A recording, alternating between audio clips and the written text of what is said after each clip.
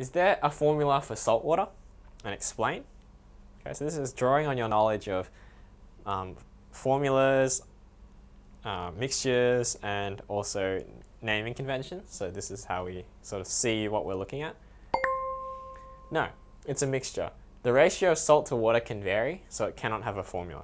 Formulas are reserved for things that don't vary or are repeating units, whereas you can change the concentration of salt in salt water, and so you can't have a chemical formula for it.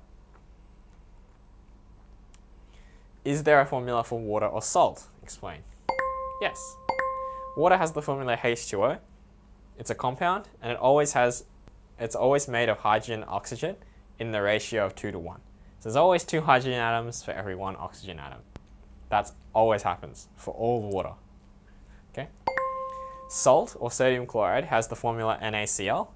It's a compound, and it's always made of sodium and chlorine in the ratio of 1 to 1. Okay.